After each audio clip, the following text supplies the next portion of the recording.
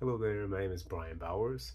It's nice to meet you all. I am the director, writer, and one of the three co-producers behind the short film Reverie, and perhaps incidentally, I'm also the composer of the theme music for Reverie as well. Reverie was a project, it's my first short film. It was completely self-funded and self-financed, and it is sort of the intersection of experimental narrative, short, video poetry, art, film, dance film, all at the same time.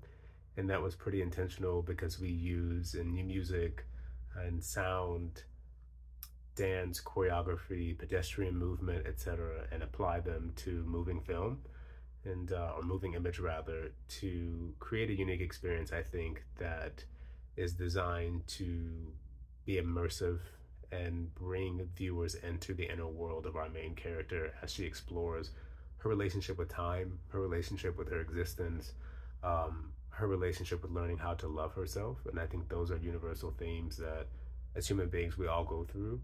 And so Reverie is both a film in a sense and also a meditative tool that people um, can use and are taking on this journey that I think ultimately reflects our own experience and evolution as human beings as well.